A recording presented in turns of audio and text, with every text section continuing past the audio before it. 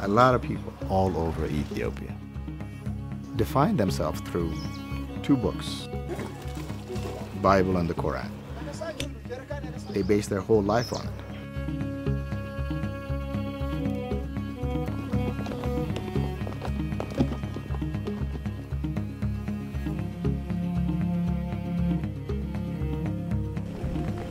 I was apprehensive.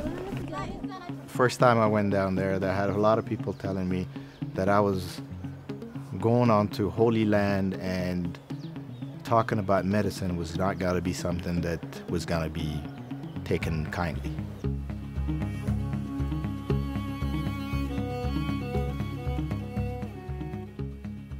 The challenge that we initially experienced was the fact that folks felt like in order to be respectful to their faith, they had to completely be dependent on just the healing power of religion.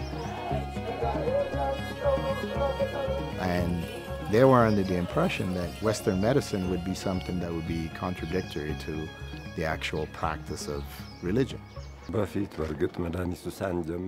We believed it was forbidden to take the medicine and the holy water at the same time. I had to go look for somebody of authority and knew what they were talking about when it came to religion. I know my people are very devout to their religion, so whenever something comes to them, unless they are being informed by the clergy, people, they will be hesitant to do so. The offer we put in front of him was the patient or the follower does not have to make a choice. They can do both. Could you endorse us in getting this message out?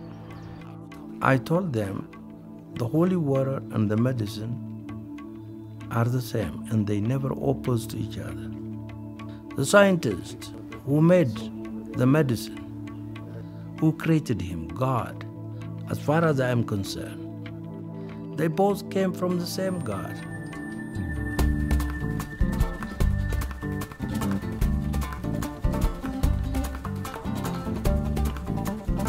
Clergy has actually incorporated into their morning sermon that there's a hospital 1.5 kilometers away from here that will give you free counseling and testing. If you require medicine, you get started on medicine for free.